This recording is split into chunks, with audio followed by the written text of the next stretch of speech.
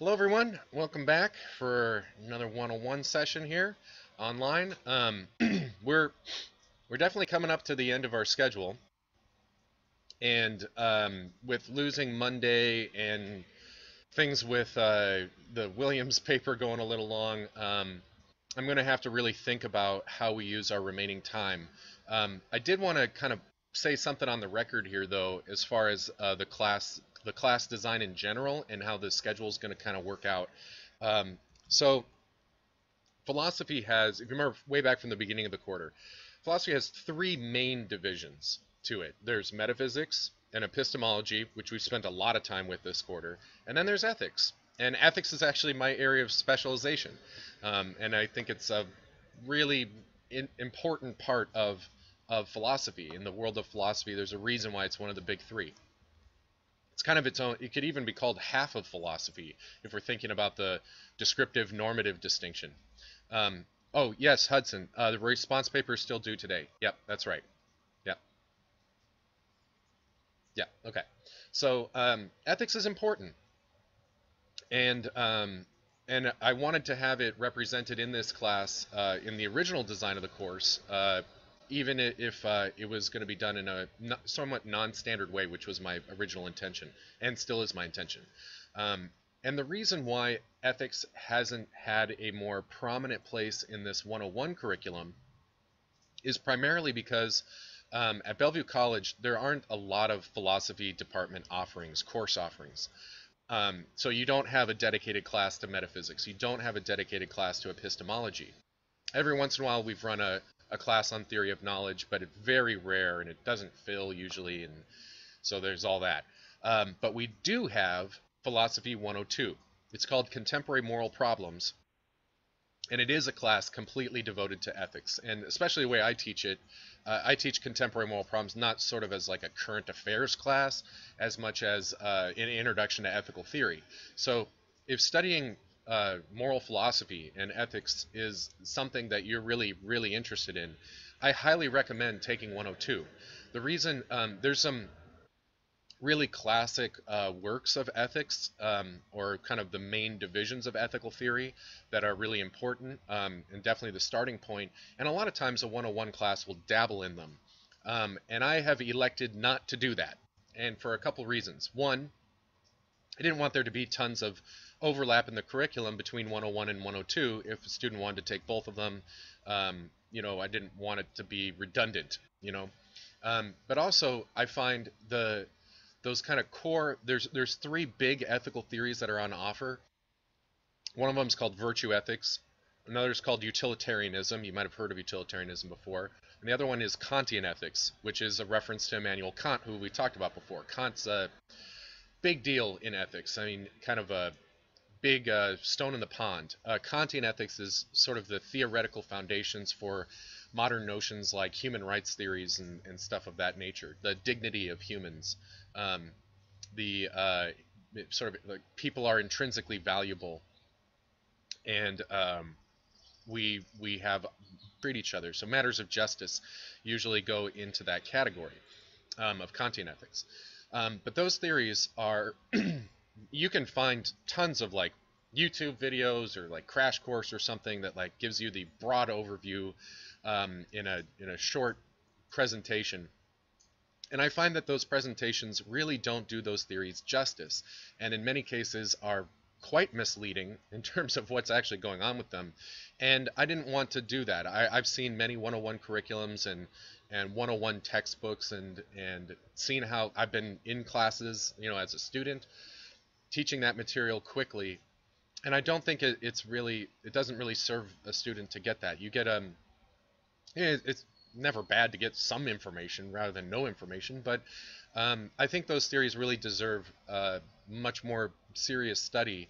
The cartoon versions that get presented of them really don't do them justice, and you don't come away with a notion of like why do they deserve so much respect, or just how powerful and robust they are as moral theories. The other thing that usually gets left out in a quick presentation of them, most of the time all you can manage is just to describe the what's of the theory and not get into the why. And ooh, sorry.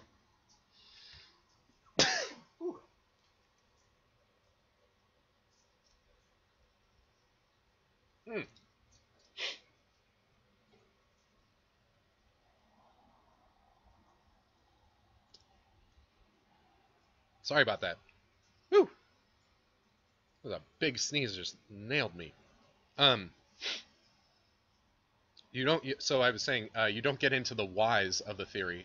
Um, thank you, thank you. Um, and those are so important. Many of you have asked in passing here and there when we've touched on normative issues, like how do you defend the idea of objective, universal moral truth? And that's a really big question, and a difficult one to answer. I think I've mentioned before that this has been that question has preoccupied me more than any other subject in my professional life as a moral philosopher and as an ethicist. It's one of my kind of topics of specialization. And there are answers. They're disputed, they're controversial, like everything in philosophy, but there are some really good options here for having optimism about things like objective moral truth. And we've touched on this a little bit with the Williams reading, but only the tip of the iceberg here in terms of identifying what we could have any confidence to begin with in it or something like that. Like what you come away with from Nagel's arguments is like, what else are you going to do? You can't do anything else, so you have to play the game. But there's still major questions about how to play that game. Like Williams says at the end of the paper, what does it mean to go on in the same way, right? But there are answers about that. So this is a little bit of an advertisement for taking Philosophy 102. But I definitely recommend it. I think it's one of the best things you could do for yourself as a student is to take an ethical theory course, really get into it in detail. It's really fascinating and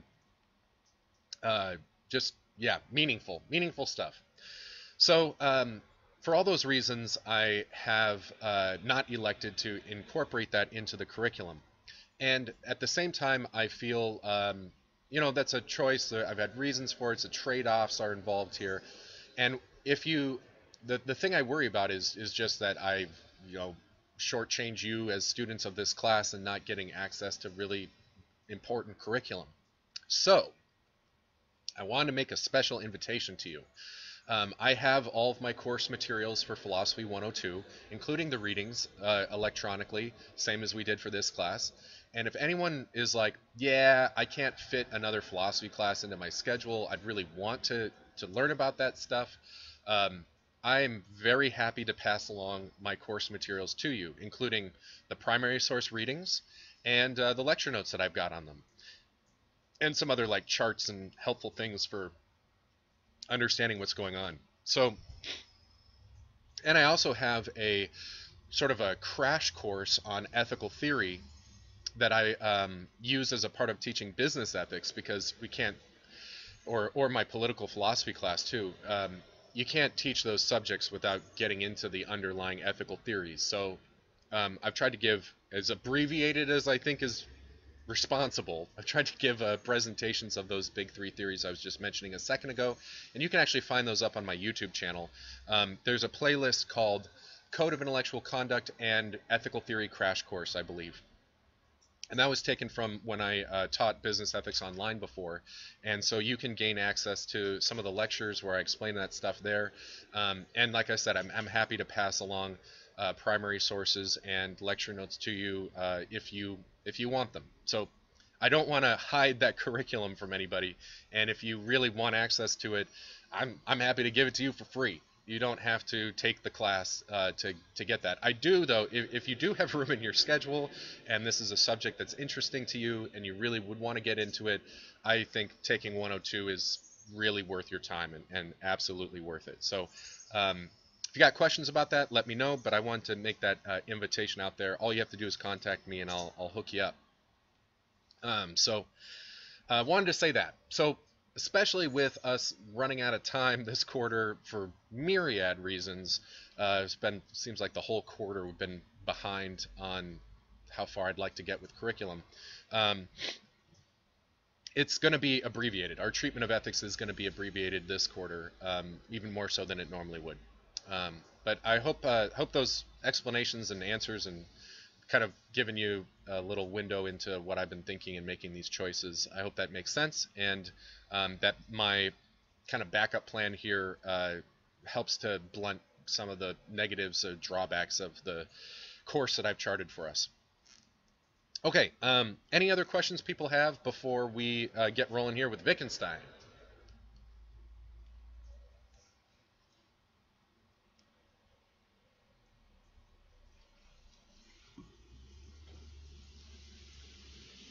Doesn't look like it. Looks like we're all good. No one's typing anything in right now.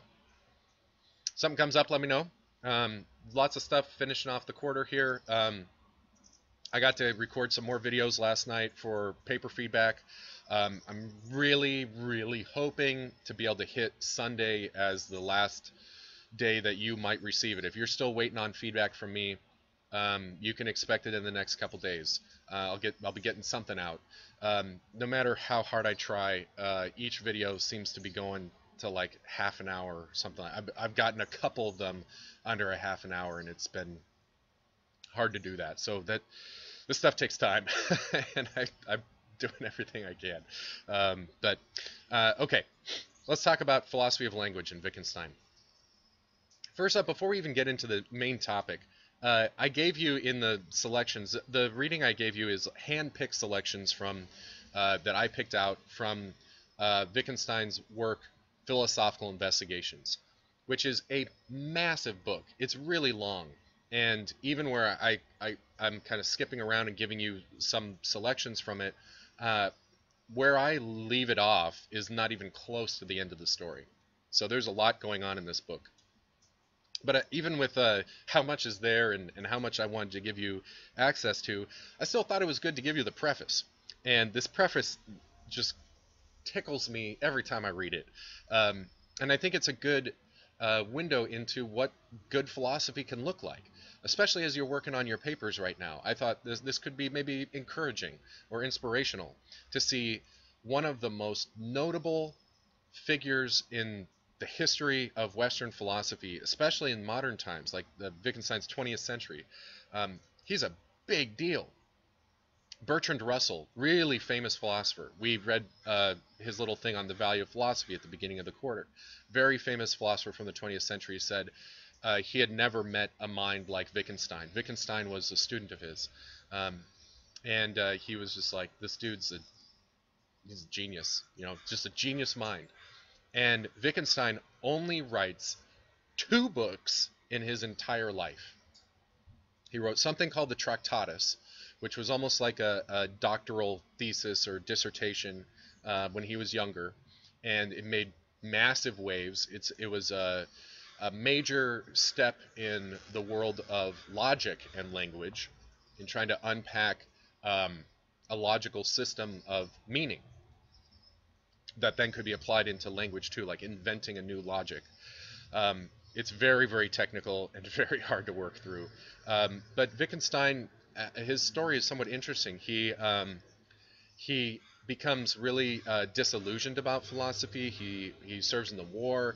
That really changes him. And he goes for a long time where he's like, philosophy's crap and no one should do it, and it's like meaningless debates and all this he really loses faith in it. And then he comes back to it, and he's definitely not coming back to philosophy like drinking the Kool-Aid. He's kind of an irascible personality. He wasn't very, you might say, personable. That said, there's a lot of he's just a strange cat. He's not by any means unethical or amoral, even though he does seem to have some, like, from people's reports, like antisocial tendencies and things like that. But he actually was deeply concerned with ethical matters, even though he didn't really work on them. We've got a lot of his like letters and other things that not published writings from him where he gets into stuff like this, and you get a little window into Wittgenstein the person. But this book, Philosophical Investigations, is only the second thing that he ever published. The only other works we really got from him are collections of letters and then some lecture notes from his students. They're called the Blue and Brown books, which are also really difficult and impenetrable. But when he writes Philosophical Investigations, this isn't some kind of magnum opus. This isn't like Kant's Critique of Pure Reason, where everything's like laid out perfectly. As he says here, I'm quoting from the reading right now. I have written down all these thoughts as remarks, short paragraphs, sometimes in longer chains about the same subject, sometimes jumping in a sudden change from one area to another. Originally, it was my intention to bring all this together in a book whose form I thought of differently at different times. Um, but it seemed to me essential that in the book, the thoughts should proceed from one subject to another in a natural, smooth sequence. In other words, Wittgenstein's saying, I get it. I know what good philosophical writing looks like. Like you want to have an organized theory. You want to have all your thoughts and arguments like arranged in a logical way, where it proceeds smoothly and everything's in focus. He's like, here's my thesis, here's my proposal, here are the arguments, here are the objections, here are the replies. All the kind of stuff that I've been asking you to do for your papers. Try to make them as organized as you possibly can. Wittgenstein's like, I get it. Yeah, that would be ideal. That would be the right way to do it. And then he says, after several unsuccessful attempts to weld my results together into such a whole, I realized that I should never succeed. The best that I could write would never be more than philosophical remarks. My thoughts soon grew feeble as I tried to force them along a single track against their natural inclination. And this was, of course, connected with the very nature of the investigation, for it compels us to travel crisscross in every direction over a wide field of thought. The philosophical remarks in this book are, as it were, a number of sketches of landscapes which were made in the course of these long and meandering journeys. And I'm going to skip ahead here to the end. I'll talk about that actually in a second. At the very end, he closes in this way. I should have liked to produce a good book. It has not turned out that way, but the time is past in which I could improve it. So he's sort of acknowledging, yeah, this isn't the kind of work you hope for, but I hope it's helpful. He says right before that, I should not like my writing to spare other people the trouble of thinking, but if possible to stimulate someone to thoughts of their own. So he's like, I know this isn't perfect, but I think there's some good stuff in here. I hope you can do something useful with it. He's kind of like, I don't have a theory for this. I just have these thoughts.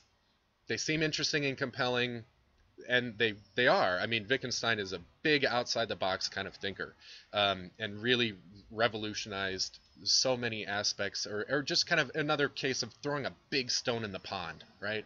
Not everyone's a Wittgensteinian, but you're hard-pressed to find a philosopher who doesn't think Wittgenstein is making some contribution, even if he's wrong. That he's like the epitome of maybe being interestingly wrong. The way that he looks at familiar and traditional theories and ways of thinking in philosophy and kind of approaches them with a different angle and shakes them up or challenges them in ways that were not sort of thought of previously, that's a major contribution, even if he hasn't been able to give a really firm proposal. I'm not. I always say to my students, I'm like, if you had trouble with this reading, if you're not sure what he's saying, you're right. Like, I don't think Wittgenstein knows what he's saying. He's not sure where this is all going, right? Or whether his line of thinking and reflection and reasoning and analyzing is actually like, what is the end result? What's the takeaway? What's the upshot? I don't think he necessarily knows what he's doing with that either. But he can still be making a meaningful contribution to the conversation. And so if you're having any kind of insecurity about your own written work for the paper for this class, this is another way in which I'm trying to encourage an attitude of like going for it. Like, just have ambition. Maybe you're not going to be able to defend your thesis at the end, or got major objections, or you're missing a bunch of stuff. That might be happening. It's always possible in philosophy, but you should go for it anyway, and give it your best shot. Make your contribution to the best of your ability. Try it out. Stretch your wings. This kind of thing. I don't know if I've mentioned this before, but in my experience as a professional philosopher in that whole world, I always say every philosopher has imposter syndrome. Have you ever heard of imposter syndrome?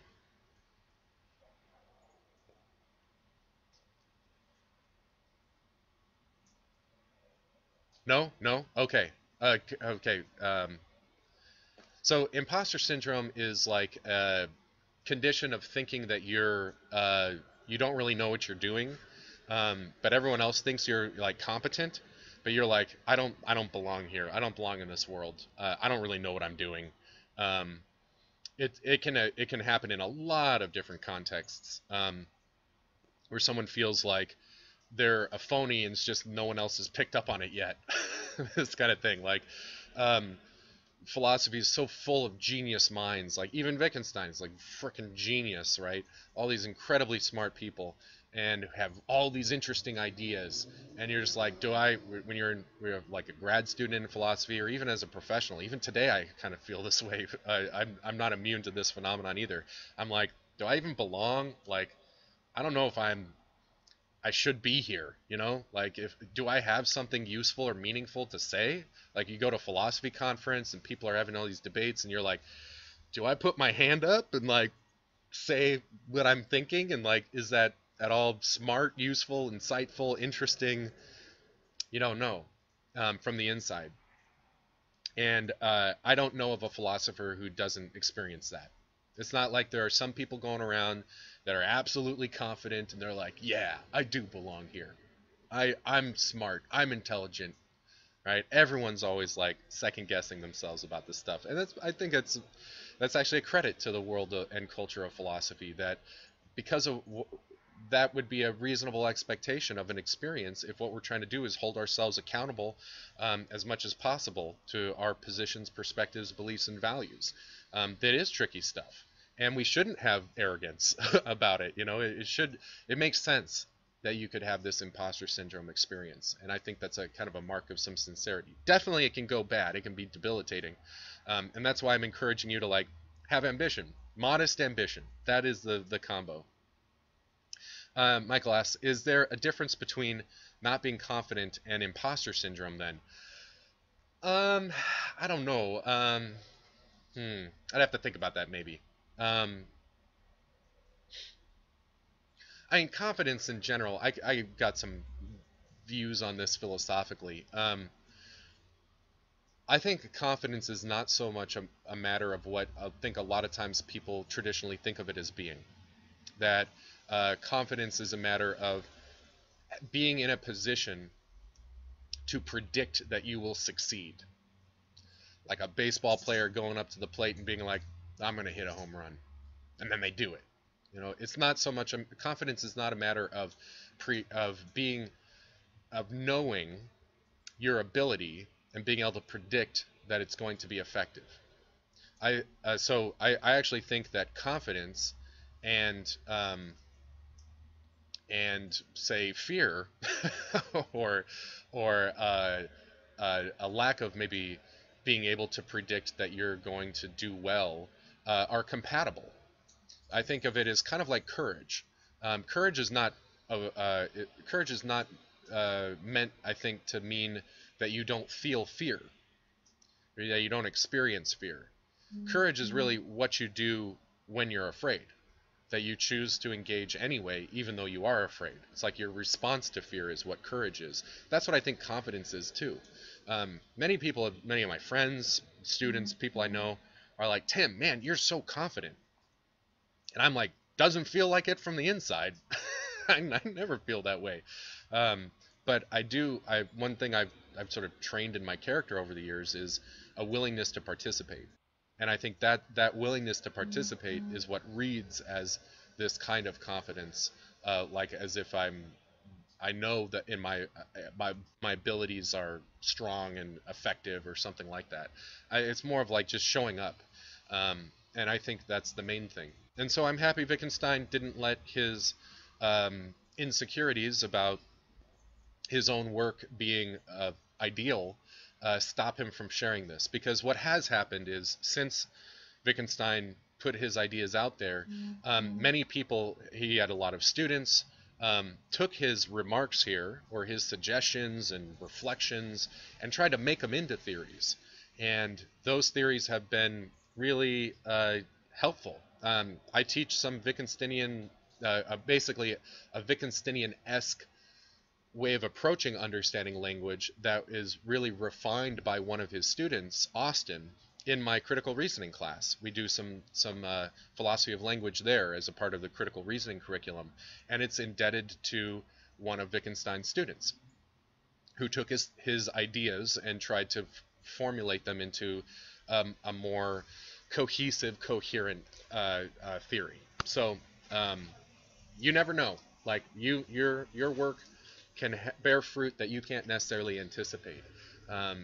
Wittgenstein was definitely depressive, had anxiety disorders and things like that, but he kept working and kept participating, and we are the beneficiaries of it, right or wrong. He's had a lot of influence. So is that making sense? I mean, this is a kind of a long intro, actually, looking at the clock, but I thought it was worth talking about. I think it's the sort of the human side to all this philosophy stuff that we do. I think is useful. Okay, so getting into philosophy of language itself. So we have these like three big divisions, right? Metaphysics, epistemology, ethics. Where does philosophy of language go? It's not. It kind of touches on epistemic matters. It touches on metaphysical ones, but it's kind of its own little like sideshow, and it's a big one because think back about how I mentioned that epistemology is one of these ubiquitous topics in philosophy because no matter what else we're talking about, knowledge is sort of in the area, right?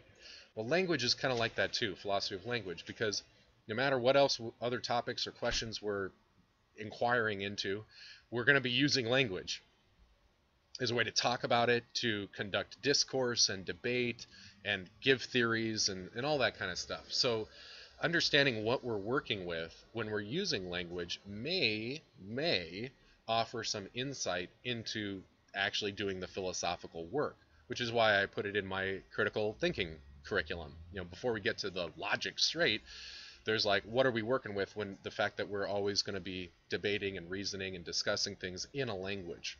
Like, what's the medium we're working with? And Wittgenstein is kind of like the classic example of someone trying to solve philosophical problems or address other philosophical problems through a more careful analysis of language. And Wittgenstein has some pretty hot takes on this. Like, he thinks most of the classical philosophical debates are really not, they're non-problems. They're problems that we've invented because we're misusing language or misunderstanding language and its meaning. I'm not sure he's right about that, but there's definitely some room for this possibility, and that's one of the reasons why philosophers became very interested in studying language.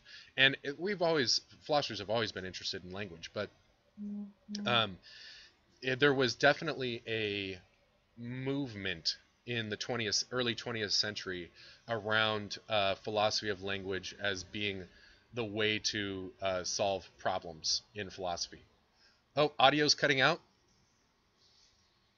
Uh-oh. Lag. Let me know when it's getting better here. I was having all these technical issues this morning, and then I thought we cleaned it up. Hold on. Yeah? Getting better? Is it catching up a little bit?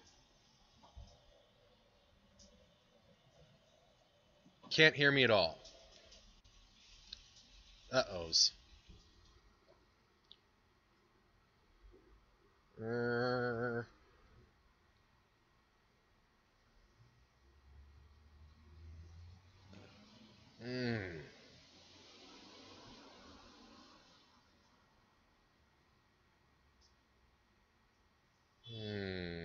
man. All right, sorry for the gap in that video here. I think I just reconnected and everything's looking good. Okay. All right. What was I talking about? Language. Solving philosophical problems through an analysis of language became a kind of a fad, you might say. But this is a big movement in early 20th century philosophy. I think it's cooled down quite a bit. There's a lot of late 20th century and 21st century philosophy that's like, yeah, language isn't probably going to sort all this stuff out for us, but it still is respected as like this is a piece of the puzzle. And language is just super confusing. So yeah, I started the YouTube recording again. Yeah. Language is super confusing, so it's the kind of thing that you want to maybe think about just as a subject in its own right, as an area of interest. The other thing that's really the legacy of this stuff is cognitive science, which is actually another area of specialization for me personally as a philosopher. I've spent a bunch of time in this, and nowadays there's question about, same thing we could ask, what's the meaning of a linguistic act? When I make an utterance, like I'm saying all these words at you right now, what's the meaning of what I'm saying? Or what's the meaning of a work of art or a poem or music or all these sorts of things that are ways that we communicate with each other? We can also ask questions of what is the content or meaning of my mental states? So the states of my consciousness, how is thought have content? It seems like just like language is representational, so are our mental states. Our mental states are representational for what's going on in reality. They're about something, right? My thoughts are not just about myself, or like Plato says way back in Theaetetus, it's the same idea here. Is it with the eyes that we see or through the eyes that we see? And he says it's through the eyes that we see. The mental states of visual perception or any other perception are representational for something that is not about them, like a picture that represents something else. Like when I drew that picture of a car and I'm like, this is a car, but it's not a car. Like you can't drive the picture to work, kind of thing. So a lot of the issues that show up around giving an analysis theoretically of language and linguistic meaning transfers over to issues with mental meaning, or what's sometimes called the language of thought. The meaning, the semantic content of our mental states. And actually, one of the problems that Wittgenstein brings up for language is a problem I did direct research with in cognitive science, so it applies like straight over. So that's some of the motivation for the field and what's going on. Let's talk about what Wittgenstein is up to for his analysis of language. So I've mentioned that he's definitely coming at this from a different angle, from like left field. He's like flipping the table. Everything's getting turned on its head here. He's arguing against a traditional view of language, which you got in the very first aphorism. The number one had a bunch of Latin at the beginning from Augustine's Confessions. It's translated below in the footnote. Augustine is going to be, he's a philosopher. He's not just a religious figure. He's a serious philosopher, St. Augustine. And he did a bunch of work here in a number of different philosophical fields, but including language. Very old stuff, but still not like we've moved very far beyond Augustine's account of language by the time Wittgenstein picks it up. Wittgenstein's going to use Augustine as like the poster child for the traditional way of thinking about language. And so when I talk about the Wittgensteinian model of language, I might also talk in contrast about the Augustinian or traditional view of language. And let's start with that. So what is the traditional view of language and an understanding of its meaning? And then what is Wittgenstein saying contrary to that? And it's a little tricky, actually, as everything with Wittgenstein, but I can help you make sense of it. So I think if I asked you, like we're all in the class together and you like talk a little bit more easily, if I asked you to like give me your theory of what do you think linguistic meaning is, you would probably say something like Augustine does. You might say, well, language seems to be a matter of a person having a thought and then finding a way to encode it, like in noises, like just like inventing a code. Maybe you did this with your friends and your kids' school, something like that, like substitution codes or something, or a decoder ring. You have an idea, you encode it into a system of conventions, linguistic conventions, and then it goes out there like the noise coming out of my mouth. A receiver hears that noise and knows how to decode the noise into more ideas. So there's this encoding of ideas and a decoding of ideas. And as long as the idea that the speaker hears and the idea that the speaker intended are sufficiently similar, then we've got successful communication. And if they're significantly different, then we had a failure of communication. A failure to communicate. That's what we have here. A failure to communicate. Okay? Does that sound like what you think of when you think of the phenomenon of language, sort of metaphysically? People in chat, does that sound about right? What, how you might think about it, or how you've been taught it? Mm-hmm. Pretty standard.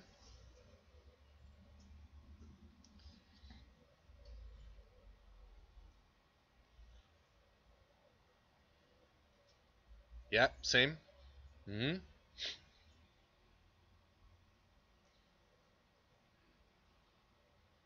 Yeah, yeah. All right, so I'm getting a lot of confirmation there. Well, three people. My guess is that I wish I could read the room right now, but my guess is this is what you're probably thinking. And what's actually happening with that? Um, well, in this Augustinian theory of language, of what language is, what linguistic meaning is a matter of a relationship, a representational relationship between a sign and what it signifies. So we could even use literal signs here. So a red octagon, what does that mean?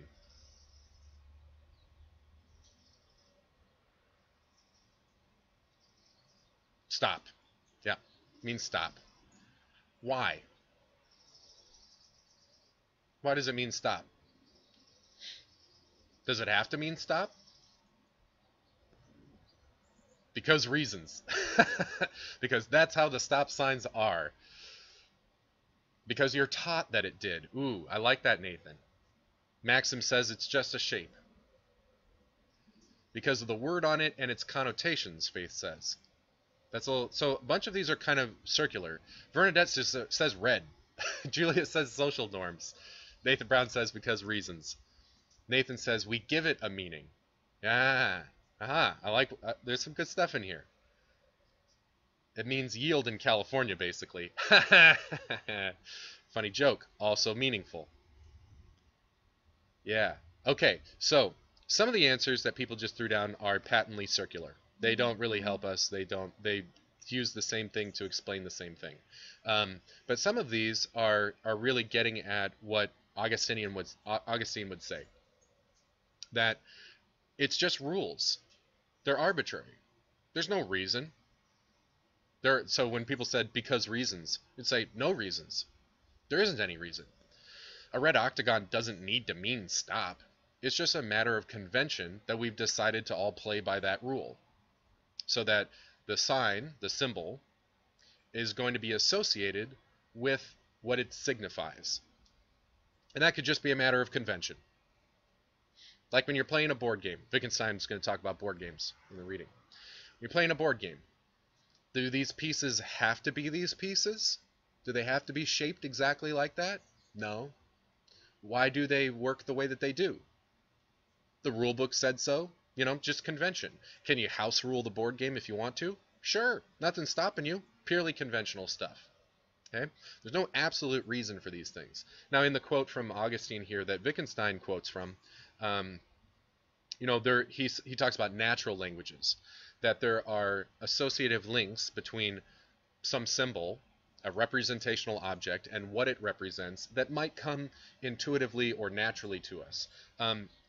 Augustine's remarkably sophisticated, given how early he is in the game here and the lack of science to really lean on here. But we now know, we definitely have scientifically confirmed things like certain instincts that infants have, like right after they're born. They watch the eyes of their parents. So you're like holding the infant just right there, and they're looking around. And when the parent directs their attention towards something, the infant also directs their attention at the same thing. And we seem to be like pre-primed. Our brains are pre-primed for making associative connections between the direction of attention and other things, especially the sound of the human voice. So the human vocal range, we're like calibrated for. We're tracking for that. Infant brains are automatically, without even thinking or reasoning about it, picking up on phonemes, like little bits of sound that we combine together to make words and sentences, and those get calibrated. And that's why people when they kind of get the system is open, and then it gets calibrated by exposure, and then it kind of gets set. And that's why it's harder to learn languages later in life, or to speak without an accent is more difficult. But early on for the infant, you don't even have to do anything. Like when I had my kid, I was like, oh shit, how are we going to teach him language? This is going to be tough. And we didn't do shit. We just talked to him. You just talk to him and he suddenly starts speaking. It's like, what? That was easy. It's not much you have to do. You can add some other things in there for other bells and whistles, but a human child, will just pick up language. They will just do that. Sometimes it works at different stages. Like, I remember my parents telling stories about me. They were like, they thought I was their first child, and they were like, is there something wrong with Tim? Because he's not talking at all. Like, other kids are talking, and he's like totally silent. And then, so I was a late bloomer on this, but when I started speaking in full sentences, and they were like, what? So like, everyone, there might be some different paths on this, but our brains are like pre-primed for this. By the way, some terminology here that's going to be useful going down the road here. First is semantics versus syntax. Semantics is really referring to what Augustine is talking about with meaning, a sign-signified relationship. Semantics is whatever the word stands for, whatever meaning it has. Now, Wittgenstein wants to challenge that, so he might want to say, well, the Augustinian model of semantics is bogus. But in many ways, I don't mind associating semantics with Augustine, the traditional model, just because Wittgenstein is looking in a completely different way for how to analyze the meaning of words. When we talk about semantics in linguistics, where it's like dictionary definitions. If you're taking a new class, if you're taking classes in some language that you weren't raised with, you're going to be doing lots of vocab flashcards, right? And you're learning semantics when you do that. This word stands for this. Syntax are about the rules for how we combine meaningful words into complete thoughts, like in sentences. So sentence structure, grammar, that's all a matter of syntax. That's about the form of the words, and semantics is about their content. So you put that together and you've got a linguistic theory, or so the traditional story goes. The other bit of terminology here that I'll be using quite a lot is ostension, or learning by ostension. And ostension is about pointing. Ostension is about pointing. So when we were saying a second ago about how an infant, when they're born, follows the eyes of their parents and directs their attention at what the parents are directing their attention to, well, it's like you're pointing with your eyes, just like you could point with your finger. And if I'm like, cup, or actually, I'm going to do this right now, the word, right? Which, by the way, this is it for today. This is what you need to put into the quiz. I know it's mirrored for those of you on YouTube later, but there you go. That's it. Right? So I'm pointing at it. And if I'm like cup, then you're going to associate cup, this noise, with this thing I'm pointing at. Okay? Or if I say Tim. This is like learning meaning by ostension. If Augustine is right, and linguistic meaning or semantic meaning comes from an association of a symbol with what it stands for, then ostension is the way we can learn these things. We can use ostension to establish a connection between a noise and something else, right? Lucas asks, the object or the words on the object? Oh, the words on the object. There you go. Yeah. Nathan, thank you for putting it in the chat. There you go. Yeah. Okay. All right, so much here for the traditional or Augustinian theory of language, that it's all about sign-signified relationships. So if you're going to be competent with a language, you need to understand the code. You got to know what things stand for. And if you don't understand, Augustine would explain that as saying, well, you're not aware of the conventions. So if I listen to, I love Tamil music, sort of a weird interest of mine, Tamil music, but I don't understand Tamil at all. It just is a bunch of sounds to me, and I like the sound of it, but I don't know what it means. It's just a bunch of gibberish to me. Maybe you might be aware of the internet meme of Benny Lava. His actual name is Prabodiva. Pop star, did stuff with Michael Jackson. He was actually part of his dance crew when Michael Jackson was touring. Amazing dancer, really great, fun music. Um, but there's all these YouTube videos of Prabodiva songs and their music videos where they do misheard lyrics around it all, because you just don't, there's just a bunch of sounds, and then you put some other meaning to it, but you don't know. I don't know what Prabodiva is singing about, because, or he's not usually the singer. It's usually a lip sync thing, but I don't know what they're singing about because I just don't have the conventions of Tamil under my belt. I don't have those vocab words, and I don't know the grammar rules, so I can't do the decoding. So language is primarily a matter of having the awareness of these sign-signified representational relationships, and then encoding and decoding them. So as Augustine says here, let's look at the quote directly. Maybe we'll finish. This will be the last thing we do today. When grown-ups named some object and at the same time turned towards it, I perceived this. He's imagining himself like a young child. And I grasped that the thing was signified by the sound they uttered, since they meant to point it out. This, however, I gathered from their gestures, the natural language of all peoples, the language that by means of facial expression, and the play of the eyes, of the movement of the limbs, and the tone of voice indicates the affections of the soul. And all he means is just like the ideas, right? The mental states. When it desires or clings to or rejects or recoils from something. In this way, little by little, I learnt to understand what things the words, which I had heard uttered in their respective places in various sentences, signified. And once I got my tongue around these signs, I used them to express my wishes. And actually, for Augustine to put it that way is remarkably prescient, because we know that people, or that children, understand language way before they can speak it, before they can get the mouth to do this stuff. Oh no, I'm cutting out again? Oh, shucks. Am I back? You able to hear me? Yep. Okay. Okay. All right. I was just reading through the passage from Aphorism 1, the Augustinian passage, and remarking on how it connects with basically everything we've been talking about so far in this lecture. And at the very end here, I was remarking on how Augustine even anticipates the way in which children understand language before they're able to speak it. Before they're able to get their mouth to make the right noises, they're still able to understand the sign-signified relationships. Pretty cool stuff. So we're out of time here. I know I got to let everyone go.